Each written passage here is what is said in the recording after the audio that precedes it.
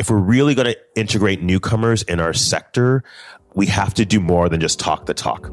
You're listening to Let's Imagine, an Imagine Canada podcast for everyone interested in social issues and the nonprofit sector. I'm your host, Bruce McDonald. At Imagine Canada, we believe that by leveraging our national vantage point, building cross-sector relationships, and sharing and developing our knowledge base, we can advance social, economic, and environmental justice through our collective action. Join us as we dive deep into conversations that have big implications for the nonprofit and charitable sector here in Canada.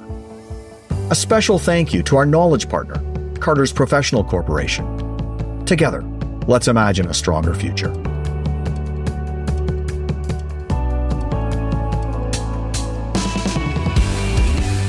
I'm absolutely delighted to introduce our two guests today. We have Senator Ratna Omidvar, member of the Independent Senators Group and a longtime champion of our sector, and Dr. Kimahli Powell, the CEO of Rainbow Railroad.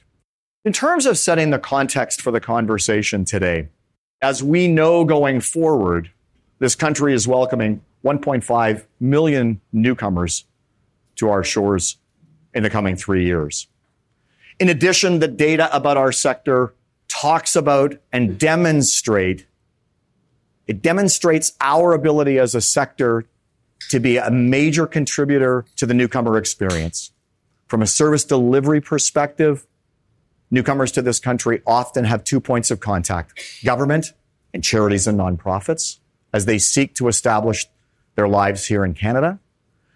And as we've learned from employment data, the pathway to employment for many immigrants, particularly immigrant women, is through charities and nonprofits. And so today we want to explore a little bit about the future of Canada and how it will be shaped by immigration. And so with that, I'm going to turn first to Senator Omidvar, who identifies as a newcomer, identifies as an immigrant, just for some opening comments on this important topic. Thank you, Bruce, and thank you so much for having me here. You talked about a home in government. I completely ascribe to that and will work on making that aspiration a reality. But my real home is the charitable and not-for-profit sector, and for many, many reasons. But on the bigger question of immigration and numbers and readiness, I will only look into the future and share with you what you already likely know. Population growth is an underlying concern in Canada. And growth in immigration is necessary for a bigger, bolder, more prosperous Canada. So regardless of which political stripe, and I deal with politicians of all stripes, they might want to calibrate the numbers here and there a little.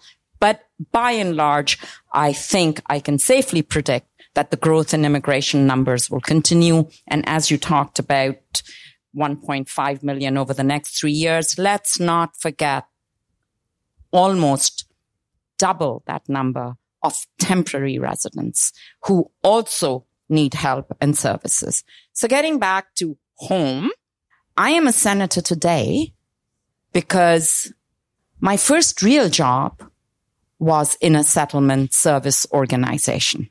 I started as a volunteer. I got hired by them. They saw something in me.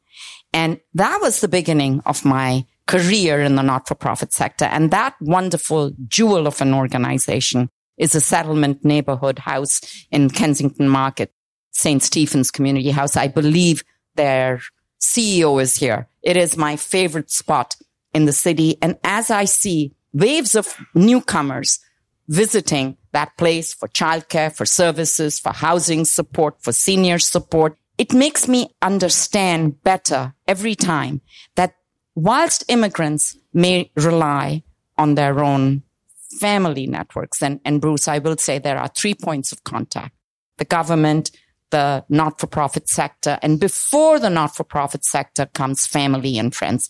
And here's the nub of the problem.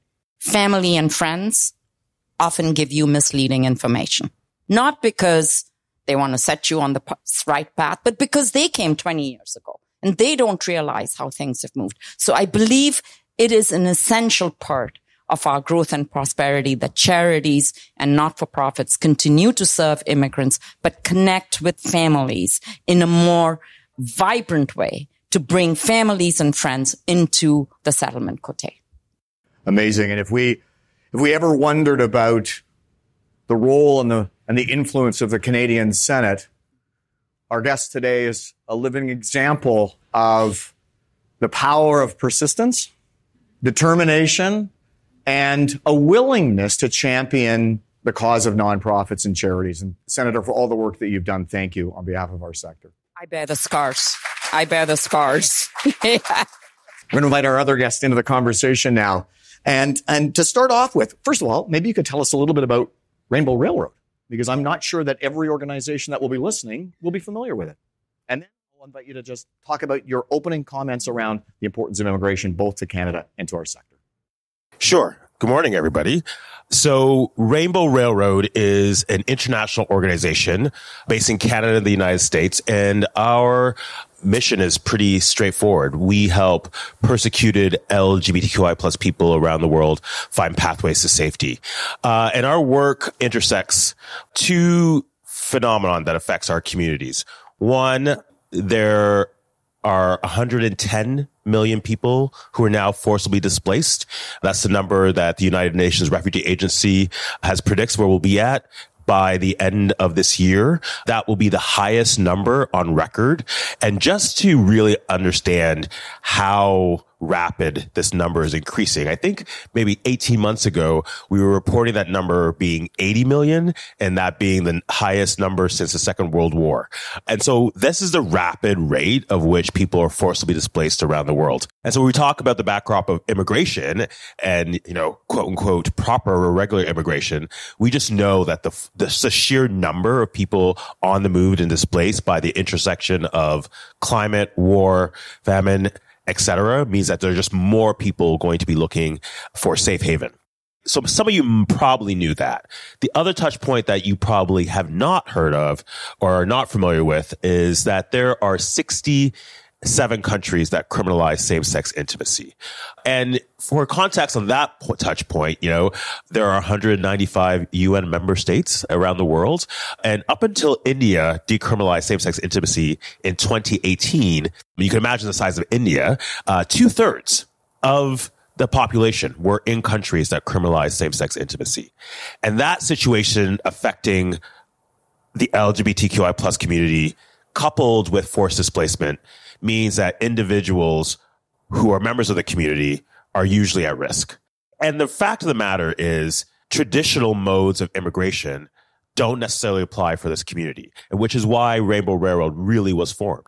If you think about how migration works, how communities arrive in Canada, I started Rainbow Railroad, was actually the one staff person with a contract part-time staff. We were in a work share at CSI. My colleague Colin was a work buddy in our building. And I have had the real tremendous privilege to grow the organization from that 7 years ago to now a team of 50 who in 2 countries who relocated over 2,000 people in the 7 years I've been here. Thanks.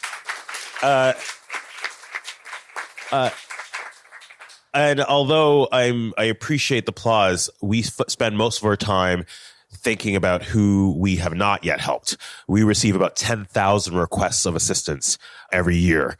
And the phenomenon that we deal with, especially as it relates to forced migration for this particular vulnerable community, is that many of the countries that affect migration are in sub-Saharan Africa, South Asia, or the Caribbean.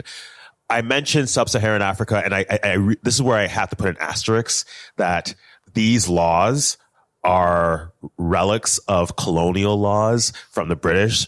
And it's really easy for people to target the countries. But if you want to target the countries, listen to Theresa May, who I don't know, was she like 6 prime ministers ago? And they go at a rapid clip in the UK, but she issued an apology, a formal apology, because of the impact of those laws in those communities. But the relevance for you all from this phenomenon is that most of the countries that criminalize same-sex intimacy border each other. And in order to gain refugee protection here in Canada, you have to register to the UN agency and wait for a long time, usually years. If you're LGBTQI+, you're leaving from one country that criminalizes same-sex intimacy to another. I just came from Uganda. I was there in July. Uganda passed in May the most egregious LGBTQI+ law on record that, among many things, imposes a death penalty for serial offenders of homosexuality, which would include me. And the same law is being introduced potentially in Kenya, which is where most refugees flood. So that's why Rainbow Railroad exists, to deal with the fact that we've seen with the Syrian crisis that although that war, then that conflict that ensues, of course, is devastating to its people, people were able to migrate in community, and Canadians receive them in community. Being an LGBTQI+ refugee or someone who's forcibly displaced is a very isolating and lonely thing. And sometimes you're fleeing from your own families. And so relevant to this conversation is the need for communities of care when they arrive in places like Canada. And that's why Rainbow Railroad exists. Amazing work. It's also interesting as I think about a future podcast on scaling an organization. We may have to have you back because that's an incredible story, both on the ability of the organization to grow and thrive, but also it speaks to this need that's there. I got to do a little flex on this. Rainbow Railroad, actually up until this day. So our budget, when I started, we had just gotten a grant. So TD came on as our first sponsor. We got a grant from a foundation in Winnipeg, the Upside Down Tree Foundation, for $400,000. And I think our operating budget went from $70,000 to $300,000. And when I took the job, I knew that grant came in. I was like, okay, maybe I'll get paid. I mean, and to date, we are consolidated $15 million operating budget.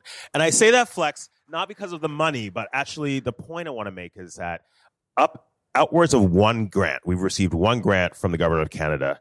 99% of our operating budget is private and unrestricted. And I make that point is because we are an organization from our community who's solving a problem for our community and resourcing for our community. So it's just an example of the fact that we can collaboratively solve problems. Amazing work. So I'm going to come to a question to both of you, and I'll start with you, Senator Omidvar. The unique strengths and contributions of newcomers to our sector are undeniable. In some research that was released in the fall of 2022, statistics showed that our sector over-indexes when it comes to the employment of newcomers. While about a quarter of employees in the rest of the economy immigrated to Canada at some point in their lives, nearly half of nonprofit workers did so. What do you think meaningfully contributes to this? And also, what do you think it says about our nation when folks are coming to our country and half of them are coming to a sector that is, in fact, the poorest paying of the three sectors? It's often viewed as this. There's both a positive and a negative side to this data point. Offer you an opportunity to sort of reflect on the employment construct of our sector. So let me first start by congratulating Kimahli. I have worked very closely with him on the Afghan refugee crisis and the resettlement of Afghan refugees. Absolutely amazing work. To your question, I am both heartened. I am an optimist. My name, Omidvar, is Persian, which means hope. But I'm also disheartened by your report. I'm heartened by it because this is the sector that does not necessarily always ask for Canadian credentials. That is a plus. Nobody asked me when I joined St. Stephen's, where had you gone to university or is there an equivalency? Now, if I had pursued my occupation from university, I don't know if I would have been sitting here today. So I kind of, every immigrant's path is a series of accidents that happen. So I give huge credit to the sector for looking at potential as opposed to credentials. Employment in a not-for-profit or a charity is often the first stop in the integration process of many immigrants. You can do another research project. You started at the not-for-profit, but where are you today? You would be very heartened by that result, I believe, if I'm a case story. But I am disheartened when I read your report about the poor pay and working conditions, the lack of security, stability. And I understand that funding is an issue, that funding defines how you treat your workers. But I've had a different experience in the sector because my first job at St. Stephen's was in a unionized environment. So the presence of a union in the workforce makes a difference regardless of funding. Now, I know the word union may scare many of the executive directors. And later on in my career, I was the executive director of an organization, and the unions came nipping. And you do worry as a team member of the management, but it forced me to look at the working conditions and include things like security, include options in our personnel policy that you couldn't simply offer an employee one contract after another contract after another contract. We instituted pension plans because if we hadn't done so, we would have been forced to do so outside of our own will. And I do believe that the will of the grassroots, the will of an organization should be expressed in a fulsome way. So I will say this to you. If you want better working conditions, if you want pension plans for your people, look at what the unions have done. Same topic in terms of the composition of the workforce and just your thoughts around what that sort of means both for the not-for-profit sector and for Canada. Thanks. I have such deep respect for the senator, but I don't want any of my staff listening to the word union and our work.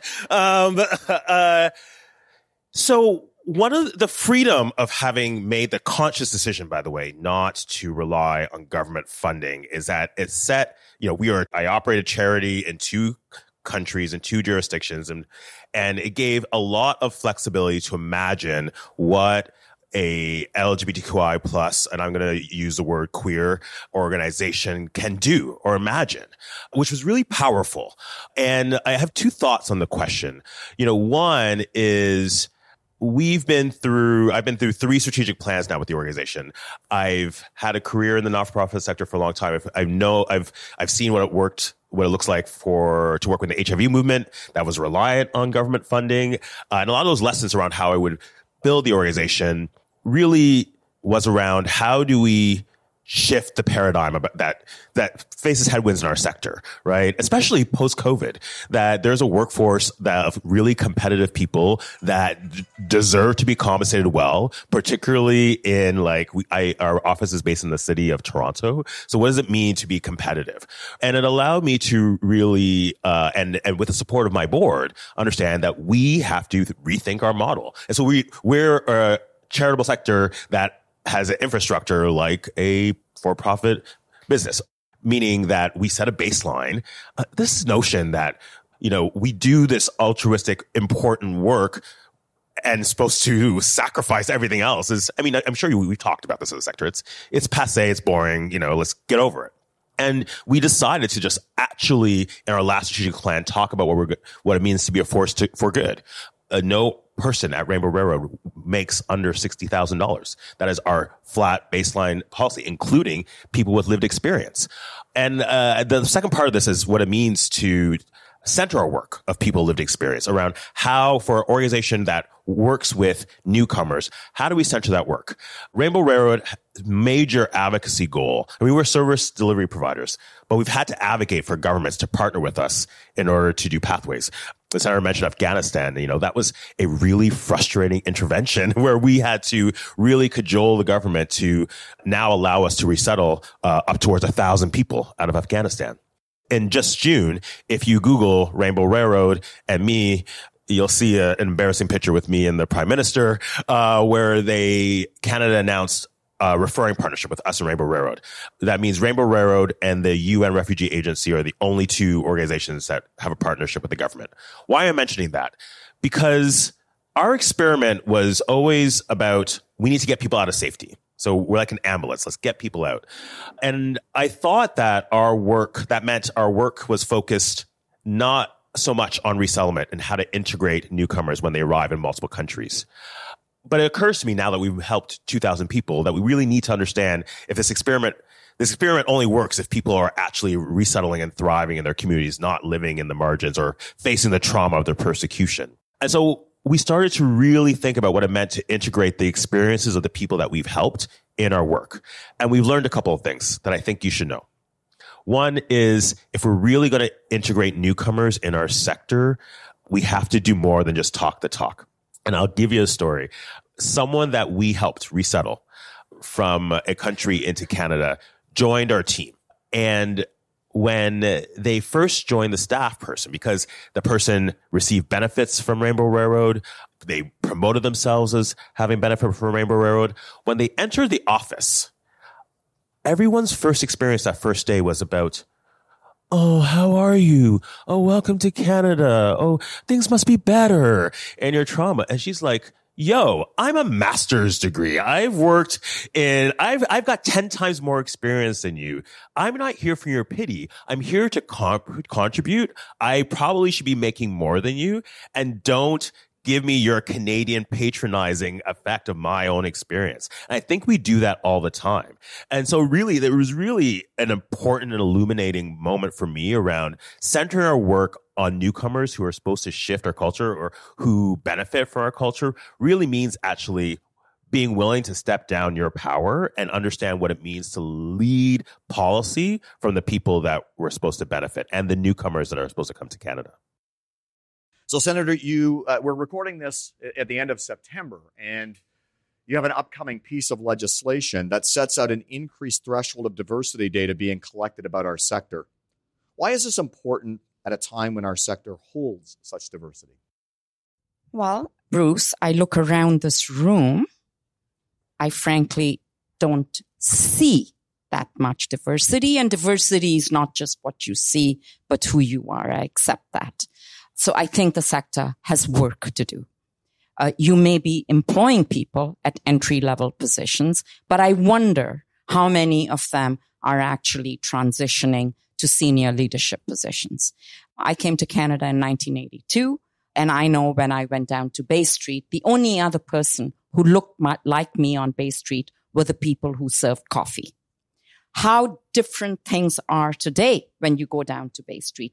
And I ascribe that largely to the force of employment equity. Employment equity forced federally regulated organizations to count and report. And by the virtue of counting and reporting, they raised their awareness. And 25, 30 years later, you see the result of an extremely diverse workforce in Toronto's financial services sector, way up to the top. So taking the lesson from employment equity, I want to translate into governance equity.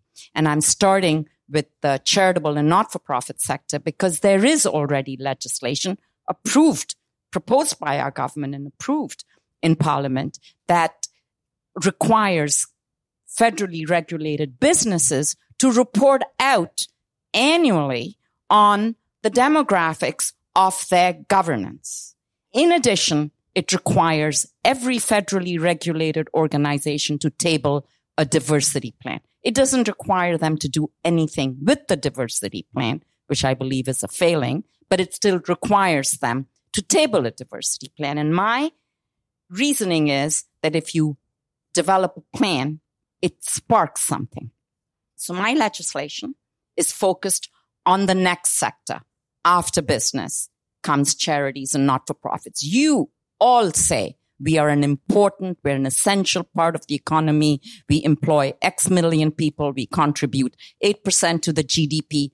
Then I think that if that is true, then you also have to rise up to the bar by engaging in data collection. I met with representatives who came to see me yesterday, wonderful people, and they talked about the importance of data. This bill will require charities and not-for-profits who are registered federally. All charities are federal, but not all not-for-profits are federal. And it will focus on charities and require them annually to disclose the demographics of their governance. Now, this data, it will never be able to disclose the governance makeup of a particular organization. So this is not about naming and shaming. This is about roll-up data that could be disaggregated by region. So we could see Manitoba does way better than Alberta. I'm making this up, but you know what I mean to say. You could see whether or not the newcomer services sector is better on governance equity than the child support sector. You could sort of make those comparisons, and that kind of sector disaggregation would enable the sector to look at a mirror and say, does this reflect the reality of who I am serving? Obviously, there are some organizations that will, because of the nature of their mission or their location, they may not be able to reach the bar of being representative of the demographics at a national level. But knowing the spread of not-for-profits and charities in this country, I believe this will be your first step to getting the data that you need. So I hope you will support it. Final question to both of you as we wrap this up.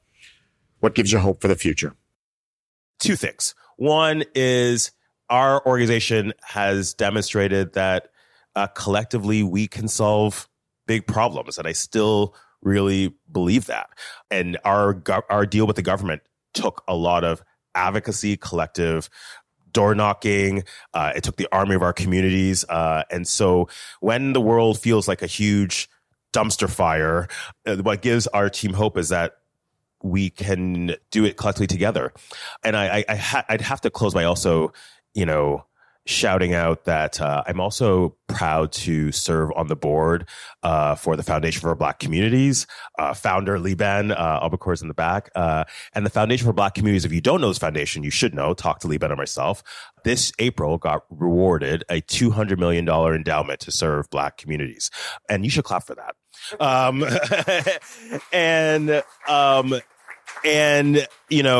When we think, we can't change the lines that we put for salaries, or things are too stuck, or governments are not going to change.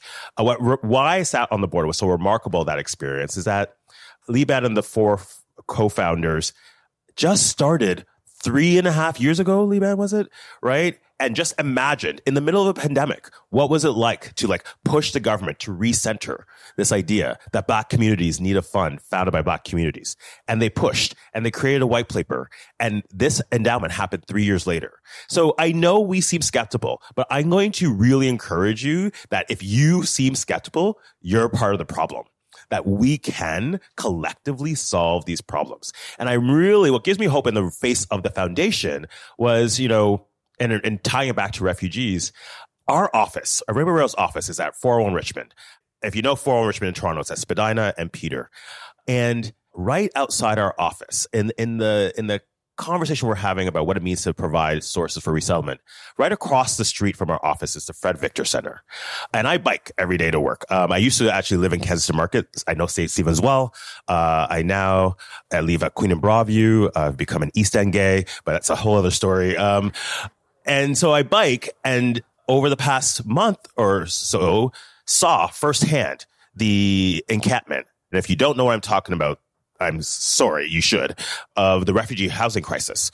Dozens of Black and brown folks on the street. And so we were talking about equitable jobs. We'll start with equitable housing. And the foundation was, what gives me hope is the way that our sector stepped up, including leadership from the Foundation for Black Communities and others, to provide responses to that housing crisis immediately. Government didn't do it. The city didn't do it. The province did it. Our sector did it. And so what gives me hope is that collectively we can strategize and solve big problems. Well, I think you give me hope. And I could give you an aspirational, inspirational story, but I won't. I will say that the work that you do throughout this country and overseas is the glue that holds us together. I don't think we understood it quite as much until the COVID crisis arose. And then it was all about paying attention to the sector. Now the crisis has come and gone, but there is a reality that abides. Every parliamentarian is associated sometime in their life with a charity or a not-for-profit. So what gives me hope is that you need to capitalize that. I can tell you that in my work on charities, I had the support of every party in the Senate and every party in the House of Commons. It is very unusual, colleagues, in these very politically fractured times to find single issues that everyone can agree on. And I believe charities and not-for-profits are one of those single issues.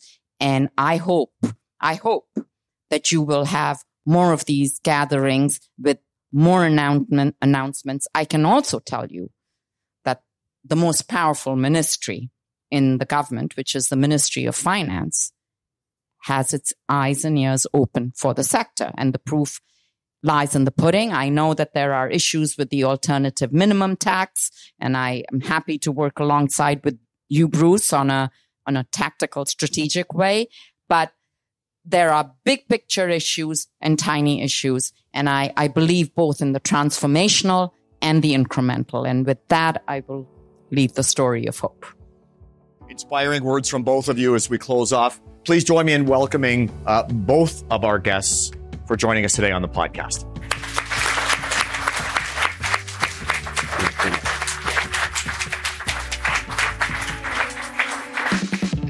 Thanks for listening to the Let's Imagine podcast. For full show notes and to subscribe to our newsletter so you never miss an episode, please visit our website, www.imaginecanada.ca. Also, if you really like this episode, we invite you to leave us a 5-star review wherever you listen to this podcast, as this helps other people discover us and engage in these conversations. And again, thanks to our sponsors, Carter's Professional Corporation, for supporting our podcast.